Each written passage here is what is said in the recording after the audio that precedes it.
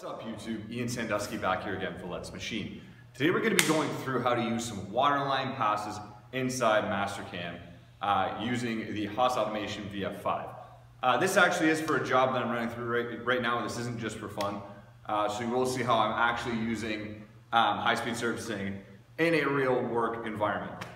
This is a kind of a one-off job, so I mean, this isn't probably going to be the most efficient way to do things. I'm not going to optimize things a ton because I only need to do it once. That being said, you'll get a chance to see, how things are going that way. Okay, let's go take a look. We're going to be roughing out first this pocket here with a 1/2 inch end mill. So you can see our roughing pocket parameters here. There we go. So it's going to go down 3/16, stepping over. It's just to clear all that material away and leave a nice finish. So I'll turn that toolpath back off. Next, I'm going to be roughing out these pockets using high-speed area roughing. I really like this one. I like it kind of better than opti rough if I'm, trying to do something relatively quickly. You can see it's going to step down to 50,000 step downs. That's just going to make sure it has some nice little cusps there for it to mill. It's not leaving too much, not taking too much away. One thing to note with this is when you're in here, linking parameters. No, sorry, it's a cut parameter tool. So the feed rate is how fast it's feeding around. The plunge rate is how fast it feeds down. The important thing to remember when you're doing this is this has a ramp entry, so it's going to ramp down. I always thought it would use the feed rate. Turns out it uses the plunge rate. So if you want it to ramp down, where it's feeding down, make sure you have the plunge rate, whatever you want your feed rate during that plunge to be. I like it at the same because it's only taking 50,000 passes. I believe the entry is 30,000 step downs or 50,000 step downs, so it's not really that much. So that's okay.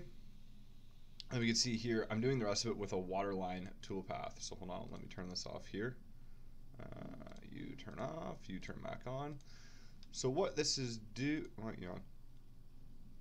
nope, that's 3/16. This one. There we go. So what this is doing is it's going to start, let me turn off that 3/16. It's going to start at the corner, and you can see it's not coming up until it's down at the bottom.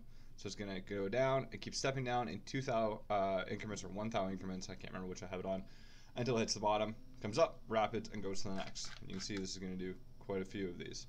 Yeah, so let's go take a look how this is going to run in the machine. I am going to have to drip feed this because as you can see, this is a fairly large program by the time it's all done. Okay.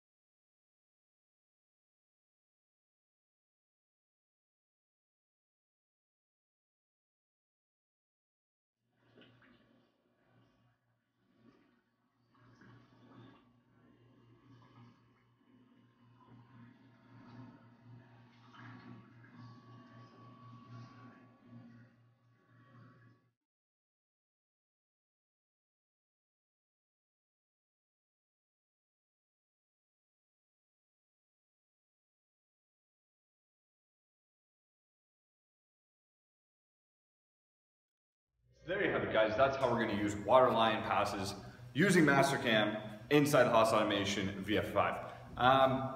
This is a one-off, like I said, so this isn't the most efficient way to do it. I would probably buy a form cutter with that profile, like a custom cutter, custom ground cutter in order to do it if we were doing a lot of them. This is just a good way to get the job done in this case. Really pleased with the way it came out. Finish looks great. I already know that my customer's really happy with it because I sent him a sample of how it's going to look. So really pleased with the way it's coming out. If you have any questions, you can always email me directly. Leave a comment below, whatever you want to do that way. Make sure you like and subscribe if you want to see more videos though, okay? Thank you very much for hanging out with me, guys. You take care.